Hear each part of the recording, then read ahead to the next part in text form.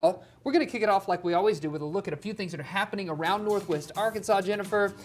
Well, the 119th Annual Benton County Fair is back this week. What do you think about fair? Are you a fair fan? I mean, I love fairs. Yes, come on. I mean, how can you not? Look at, obviously they've got the livestock, live animals, and the rides. You can have a lot of fun out there and eat all that fair food. The fair and carnival admission is $10 today through Thursday, and then admission does go up to $15 on Friday and Saturday. Tickets, of course, give you unlimited access to the fair's rides, livestock shows, and entertainment. You can find a full list of events and times over on our website, so make sure you check that out. Jennifer, I have to ask you, do you have a favorite, like, fair food, like an indulgence? Well, I mean, funnel cakes, I mean, that's your go-to standard, correct? Absolutely. I mean, I can't say a fried Twinkie and a fried Oreo. It's hard to turn that down, too. I know. It's also good. So, absolutely. Find yourself out there if you're interested. And then don't forget, you have your favorite foam blaster in hand. Get ready for the back-to-school Blaster Bash happening this Friday. That event is going to feature epic blaster battles, concessions, and local vendors. And profits from Friday night will go towards supporting the nonprofit Kendrick Fincher Hydration for Life. You can head to Osage Park in Bentonville for this one when it kicks off at 5 o'clock.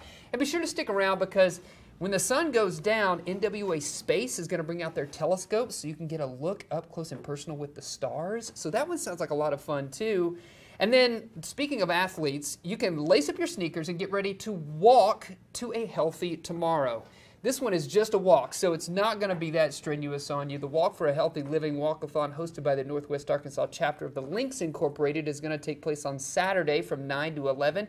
They're asking the community to meet in the Crystal Bridges parking lot, and from there you're going to head to Orchards Park and then Memorial Park, and you can just show up for this one. There's no formal sign-up, so you can just meet them there.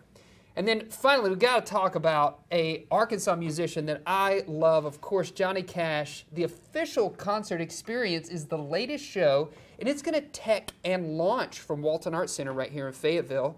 So patrons at the two shows on October 14th and 15th will be the first to experience the new production before it hits the road for a national tour.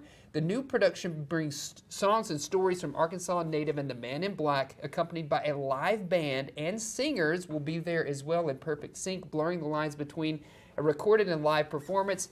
Regular tickets start at $35, and they can be purchased in person at the WAC box office, by phone, or online. Jennifer, do you like Johnny Cash? Yes, absolutely. That's going to be an amazing show. I think it's going to be a lot of fun, too.